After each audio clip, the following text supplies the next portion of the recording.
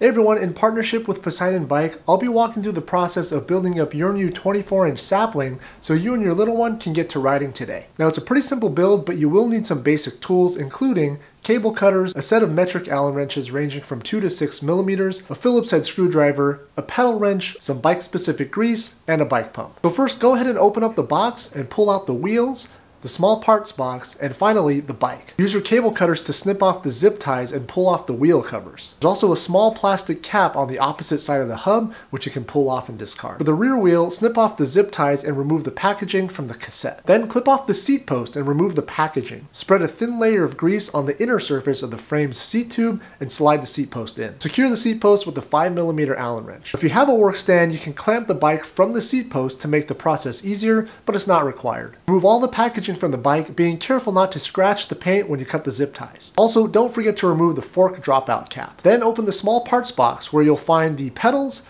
the kickstand, and the quick release skewers. Next, detangle the chain and run the chain over the front chain wheel. Then attach the derailleur by first removing the 2 screws on the hanger with the 2.5mm Allen wrench. Then place the hanger on the outer side of the dropout and secure it with the 2 screws from the inner side of the dropout. Make sure they're tight, but don't overdo it. Next, remove the 4 stem faceplate bolts using a 4mm Allen wrench. Install the handlebars such that there are no awkward twists or kinks in any of the cables. The proper orientation is shown here. Reinstall the stem faceplate, doing your best to keep the handlebars centered laterally and maintaining an equal gap from the faceplate to the stem body above and below the handlebars. Then find the rear wheel and locate the longer of the 2 skewers from the small parts box. Remove the nut and one of the 2 springs and feed the skewer through the non-drive side. Then reinstall the spring with the skinny side facing inward and thread on the nut a few turns, but don't tighten it all the way down. Install the shorter skewer on the front wheel using the same process as the rear. Again, the skewer should be fed through the non-drive side or the left side,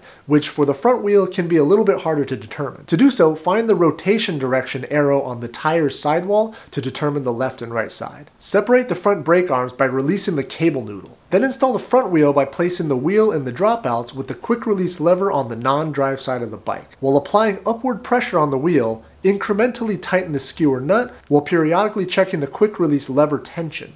Now this is most easily performed with the bike on the ground to ensure that the wheel is fully seated in the dropouts, but I'm doing it in the stand here. Once the quick release lever meets resistance when it's pointing straight outward, you can squeeze the lever up toward the bike to ensure proper clamping force. Then re-engage the brake by inserting the cable noodle into the brake arm. The wheel installation process is the same for the rear wheel, with the only difference being that you want to first feed the chain over the cassette as shown. Next, install the pedals, noting that they are left-right specific. Apply a bit of grease to the threads to prevent seizing and thread the drive side pedal in normally while threading the non-drive side pedal in with the reverse thread. Tighten the pedals using a pedal wrench, which is thin and easily fits between the crank arm and the pedal. Or if you don't have a pedal wrench, a 15mm spanner or an adjustable wrench works as well. Pedals should be very tight, but there's no need to over tighten. Next, adjust the brakes in 3 steps. First, set the spring tension on both arms such that they actuate symmetrically. If one arm is moving less than the other, increase its tension using the Phillips head adjustment screw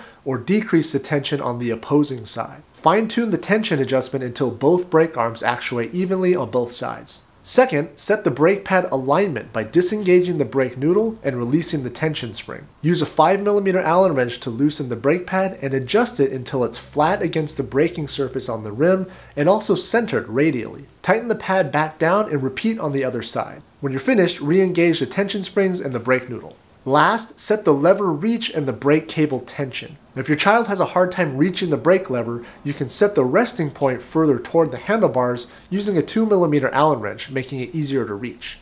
Once you have the reach where you like it, give the lever a squeeze. If the lever pulls all the way to the handlebar, increase the cable tension by loosening the cable pinch bolt at the brake and pulling a bit of cable through before retightening.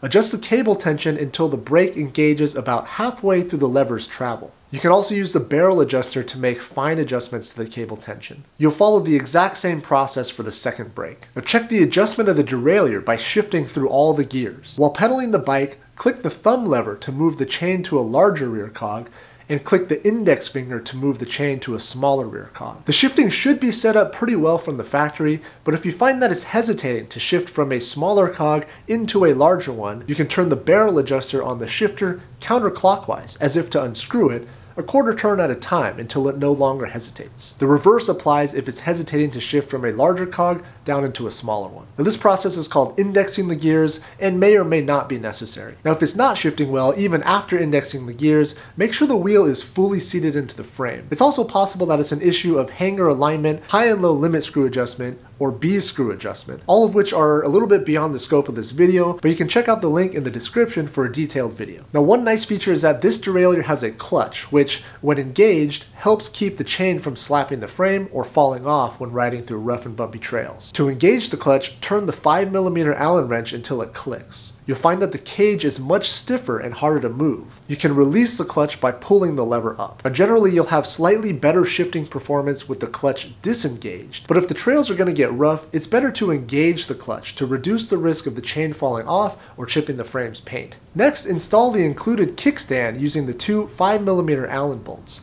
and then inflate the tires to within the recommended pressure range printed on the tire sidewalls. With the bike on the ground, it's time to make some final adjustments. Set the saddle height to suit the rider's size. Start with it low enough so that your child can reach the ground easily, and then incrementally raise it as they get more comfortable, but always maintain at least a slight bend in the knee when the leg is at the bottom of the pedal stroke. If necessary, rotate the handlebars left and right by loosening the two 4mm stem pinch bolts and retightening once the bars are straight. Lastly, you should ensure that all critical bolts are tight using a torque wrench if possible. Stem faceplate bolts, stem pinch bolts, and C-post collar should all get roughly 5 Nm of torque. And that completes the build of your new Poseidon 24-inch sapling. If you have questions, feel free to reach out down in the comments or reach out directly to customer support at Poseidon. Thanks again for watching, and thanks for subscribing to the channel if you haven't already, and I'll see you next time.